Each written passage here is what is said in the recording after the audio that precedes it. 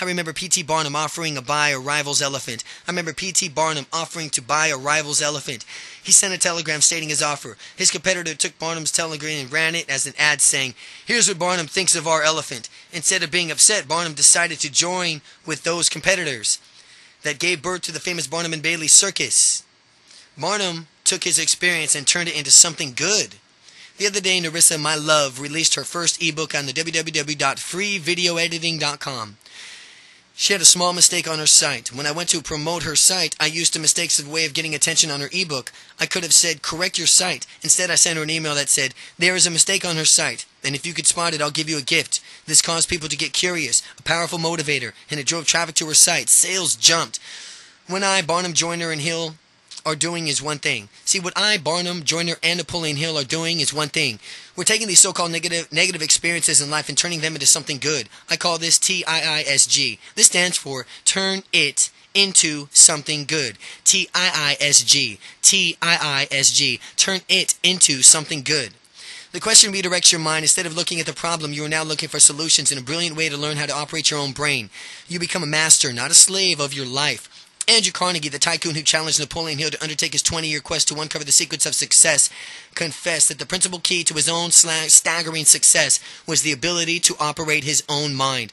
He told Hill that I'm no longer cursed by poverty because he took possession of his own mind, the mind that was yielded by every material thing I want and much more I needed. But he found the mind of a universal one, available to the humblest person as it is to be the greatest. It all begins with the basic turning it into something good. Question: how can I turn it into something good? The answer will bring you new choices, happiness, and a way to lead lead you to wealth in ways you've never dreamed of before. Just remember, TIISG. It's all good. I attended Bob Proctor's 3-day course, The Science of Getting Rich, in Denver during 1999. It was a mind-expanding experience, and I urge you to take the course, live, and live, if at all possible, or at least invest in the home study course. There are so many things that you'll get out of the material that where you are now, where you seem to be poverty after you absorb the material will become wealthy. But one idea I got from Bob's course was, if you want to give it right now, is this quote: everything that happens in your life is moving you in the direction of your goals. Everything that happens in your life is moving you in the direction of your goals. Now, think about this. That statement says that everything without fail, without exception, is moving you towards your dreams. So now that something is to happen, don't feel bad. Remember, what's happening to move you towards moving you forward. Your job is to find the positive or the negative, at least to trust that there is a positive there. And even if you can't see it in the moment, this might be tough for you to accept, but the truth is that the enlightened way for living your life, I lost the statement and thank Bob Proctor for saying it. What it tells me is that I have to let go and just trust life itself for taking me into the things I desire, and just let go, trust, and gives me thanks for my life. I feel different. I radiate into different vibrations to the world, and the better things I experience come true. Again, this whole secret is the learning, is simply just letting go. But what do you do? Ever since my book, Spiritual Marketing, became a #1 bestseller on Amazon, people have been writing me most of the time or just praising the book. Sometimes people have questions about my 5-step process in this book for creating wealth from the inside out. But by far the most common question about my step 5 is the one called let go. But what do I do if I let go? But what do I do if I let go? But what do I do if I let go is the question I get the most. If I let go, do I just sit there? Don't I just sit there? Well, what I didn't fully explain in the book was that you usually still have to do something to achieve your dream. Something that is little answering, as far as little answering the phone or making a call or buying a book or joining an association or swearing or answering an email. You have no idea what the action will be as long as you achieve your dreams. Now, you have to do something, however small or large steps. But a magic answer to the question of what action to do next is this. You want to take what I call inspired action. Inspired action. Inspired action is any action you take based on an inside nudge. In other words, an inspired action is when you suddenly get a desire to drive your store that you may have no idea what you might need to go to the store right now. In other words, inspired action is when you suddenly get a desire to drive to the store. You may have no idea why you need to go to the store right now, but something within you is urging you out the door. Follow that nudge. It may lead you to your goal, and at the store you might see the right person, find the right product, pick out the right magazine, or lead you to completing your dreams. For example, about 20 years ago, I was working in a major oil company when I left for lunch.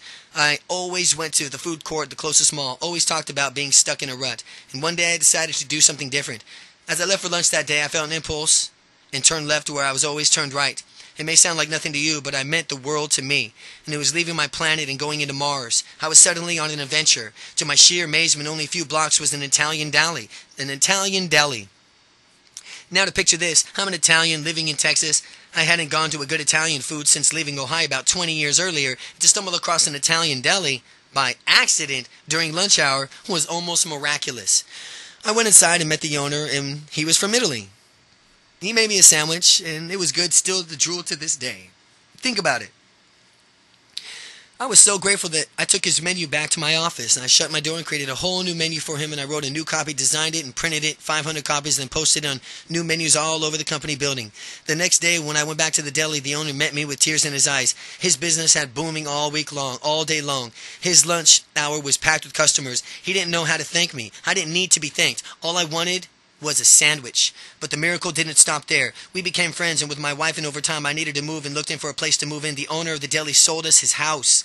He wanted to move because he built his house. He didn't want to move because he built the house himself, and he didn't want to give it to just anyone. And when we learned I needed a new home, he arranged for us to buy his house. We lived in the same place for 10 years, and Mary and I still live in it to this day. And all because I took inspired action.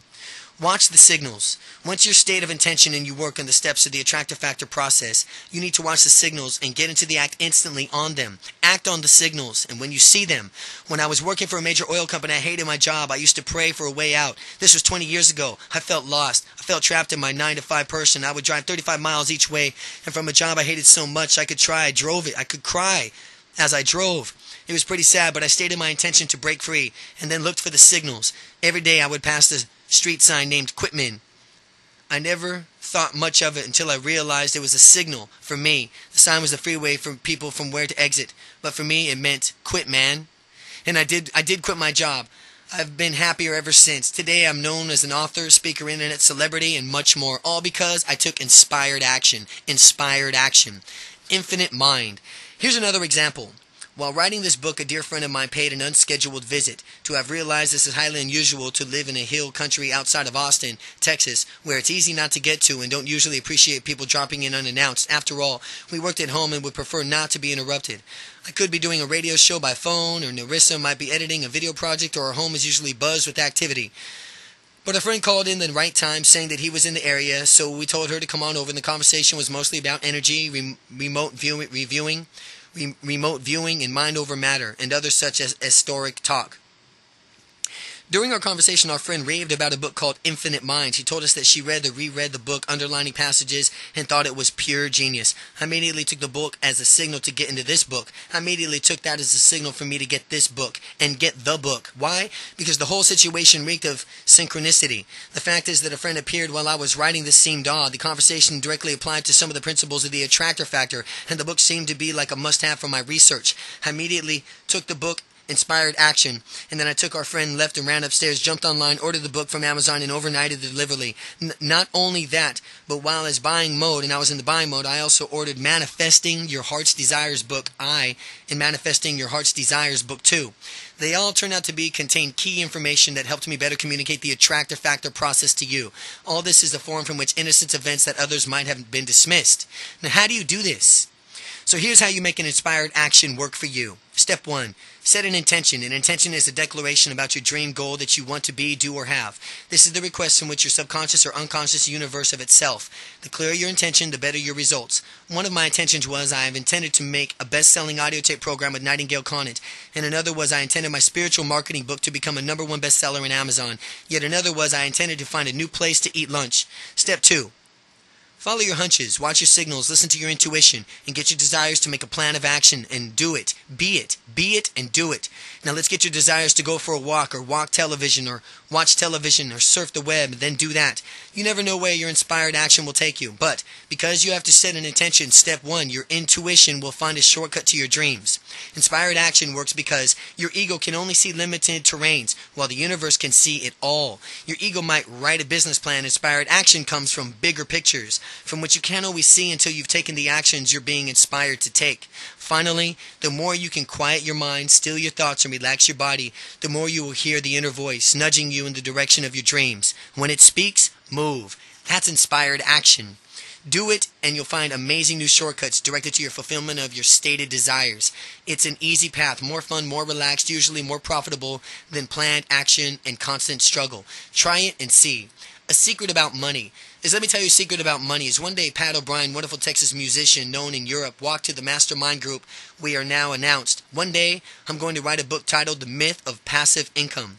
He was joking, everyone laughed. He was working hard on the site of www.instantchange.com and realized from the first-hand experience that there was little passive about passive income. And I heard an opportunity that you ought to write that book right now. You ought to write that book right now. I said, everyone shut up. And they looked at me. It's a great idea, I explained. People think passive income is doing nothing all day and making money while you sleep. It isn't quite like that. So let's blow the whistle and tell people the truth. Let's blow the whistle and tell people the truth. I'll do it, he said. We met in the parking lot after the group meeting. Then he asked what we'd go ahead to write the letter asking people to making money online and how they would contribute to the article of our book. We would just know what the typical day would be like is this, and I bet they don't sit around doing nothing. Suddenly, I was the co-author of this project. Well, I see the opportunities and jumped on them too. I agreed. I went home and went to the computer and I drafted a letter. It was simple. I asked successful people online what they could tell us about their passive world. I sent a letter to Pat and he approved it almost instantly and then sent it out to every list owner I knew. This was all happened within maybe 3 hours. Within 24 hours we had wonderful articles of David Garfinkel, Tom Antian. Later the same day I heard from Jim Edwards, Yannick Silver, Johan Mock and other online giants, all agreeing to send articles for our books. Now note what happened here. A spontaneous joke became a project. The project began to take form within 3 hours, and within a day or so the book was being written, and not by Pat or me. The process is now I created such money-making digital products as such an online e-class as several best-selling e-books, even a few online promotional campaigns. I came up with the ideas within minutes and acted on them. The result? Success. So, what does money like? Money likes speed. That's the secret that few know about money. Money comes from those who act fast. If you think, wonder, question, or doubt, plan, meet, and discuss in any other way, drag your feet, money goes to the next person in line. If you want to know how you've managed to write so many books, articles, and become and act so fast, the very section is for an example. 20 minutes ago, I had an idea to write something about money liking action. I thought it was to write the same day, and then I thought, why not now? Well, here you go. It's done. Now, you know the secret too. When you get inspired, nudge and take an action. Then take an action. Don't wait. Act right now. Act. What are you waiting for? Now, tend your garden. Many people say that they don't want to take any action, that they just want to let go and let God. But that reminds me of a story of a man with a beautiful garden in his backyard, and one day the man walked by, saw it, and stopped to admire it. You have an amazing garden here, the stranger said. Thank you, said the owner. It's really God's garden, isn't it? Yes, it is, replied the owner. But you should have seen it when God had it all by himself. The point is God, universe, spirit, and whatever name feels right for you, is that God provides us with the basics that we have to do, something from which we've seen and been given, and just allow the things to grow in our backyards. We'll have a jungle if not a garden. Someone has to tend to the earth, okay? So take Jesus, for example, according to the Bruce Barton, author of 1925 bestseller, The Man Nobody Knows. Jesus was a businessman who hired 12 employees, inspired them, and sent them out to spread his message. That sounds marketing. That's inspired action. Or take Phineas Parker Quimby, the man credited by being the father of a new thought of modern spirituality. Martin Larson calls Quimby the advertising therapist. In his book, New Thought or a Modern Religious Approach, The Philosophies of Health, Happiness, and Prosperity, New York Philosophical Library, 1985. From 1847 to 1859, then the tireless searching Quimby went from town to town offering mental therapy throughout the power of faith. He distributed a brochure in 1855 which repudiated the mesmeric hypnosis technique, from which read in the part, Dr. P.P. Quimby would respectfully announce that he would attend to those wishing to consult him in regards to their health, and his practice is unlike all of medical practices. It is necessary to say that it gives no medicine, and it makes no outward applications, but simply sits down by the patients, tells them their feelings or what they think is their disease, and the patients admit they tells them their feelings, etc. Then his explanation is the cure, and he succeeds at correcting their error. He changes their fluids of the system, establishes their truth or health. The truth is the cure.